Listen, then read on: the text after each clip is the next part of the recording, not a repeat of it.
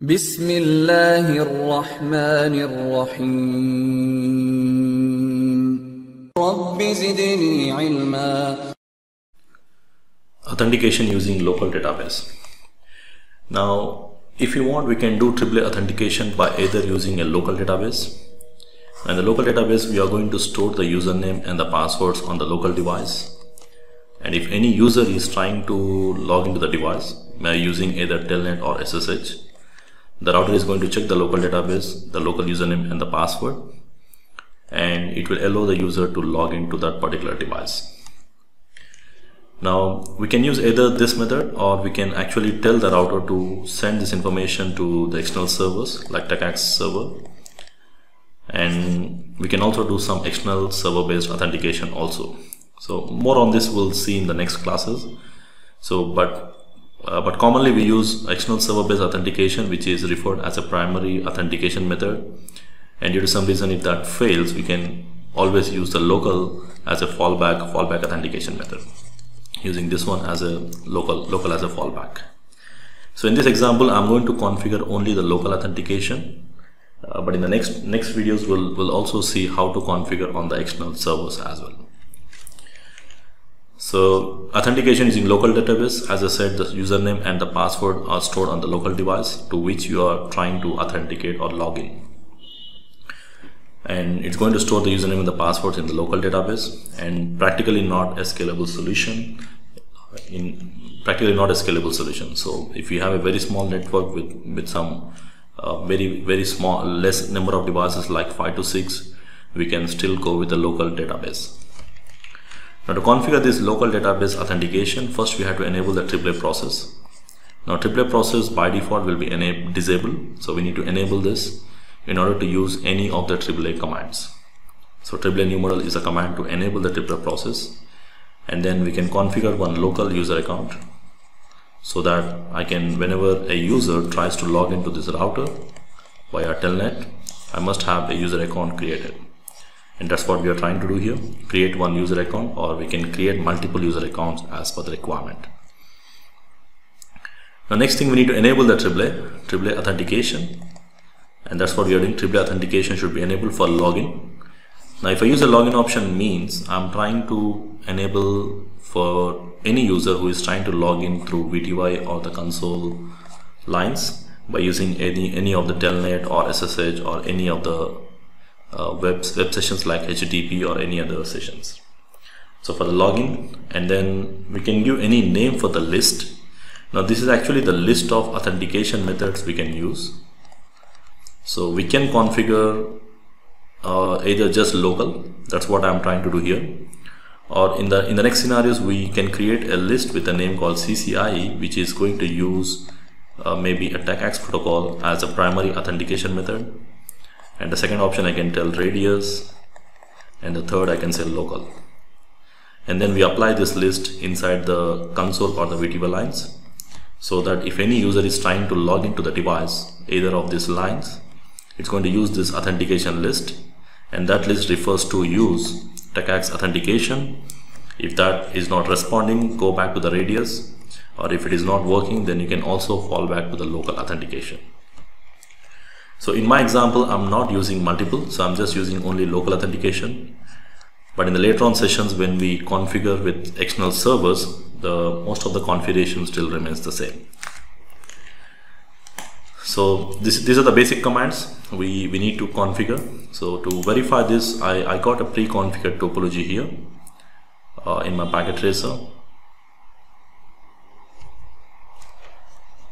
And I got the routers which are pre-configured with 192.168. These PCs are pre-configured with 192.168 network, and the routers are also pre-configured.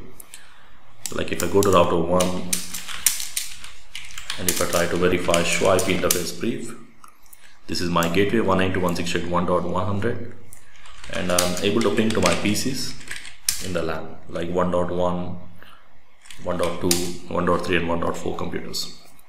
So in this scenario, I'm going to configure this router with a local authentication process. Now, to enable the local authentication, the same commands I can use. So I'll go to router 1 and I'll quickly configure AAA new model.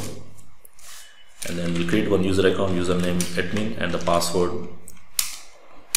And then we'll also enable AAA authentication. Now when I said AAA authentication, now when we use AAA, we can use, if you use question mark, you've got multiple options like AAA authentication, authorization, and accounting. At this point of time, we are using authentication. And then we can do authentication for multiple options, like we can use it for enable password, enable authentication, for login on the console or the VTL lines, or even you can use them in the PPP authentication process, so generally in the broadband connections or on the service provider networks. So in my case, I'm using for logging. Now there are two options here. I can use either a specific name for the list of authentication methods I want to use, like I'm using CCI here, or I can just use an option of default. Now if I use a default name, which means you don't need to apply on the console or the VTL lines, because if I use the name called default here instead of the specific name for the authentication list, it will be applied automatically. So let me try default option, and then I'll also modify with the other options. So I'll use default as of now, and I want to use a local authentication, but not the group. If you are using server based, we use group authentications, but at this point of time I'll be using just local authentication.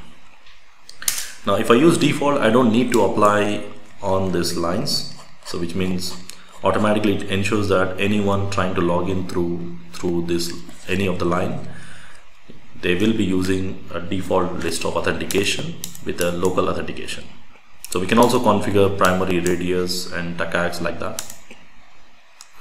So for testing, we need to go to any one of the device. So I'll go to my computer and I'll try to ping to my 1.100 device. That's my router.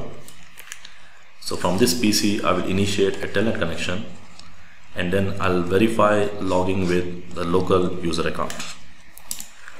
So if I say telnet 192.168.1.100, you can see the admin and the password is NY123, and you can see I'm able to log in.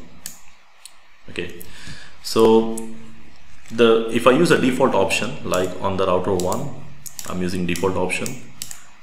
So it will ensure that you don't need to apply on any of the lines. So it's something enabled by default.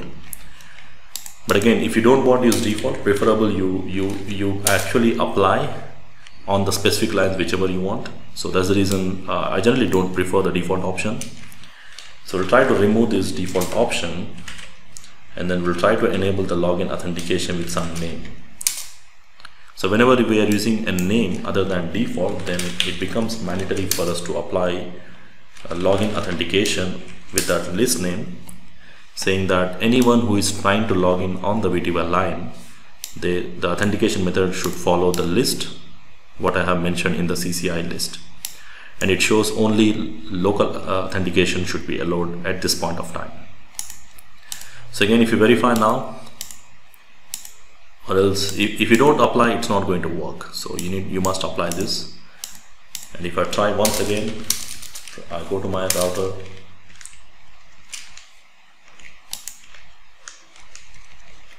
I can move on to other device.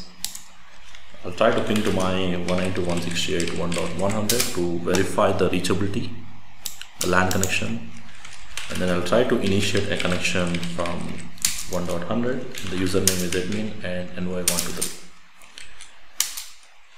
So maybe I mistyped the password. Now you can see I'm able to log in. But if you go on the console line, because we didn't apply this list on the console line, so if I go back to my console, so it's not applied. You can see there's no authentication applied on the console screen. So if you want to do the same thing for the console, then we need to go to the console, and then we have to say login authentication CCI. So mostly we don't enable on the console screen, because for console access you need a physical security to the router. So but still, you know, if anyone trying to log in on the console, you want the router to prompt for the username and the password, then we have to enable on this line as well.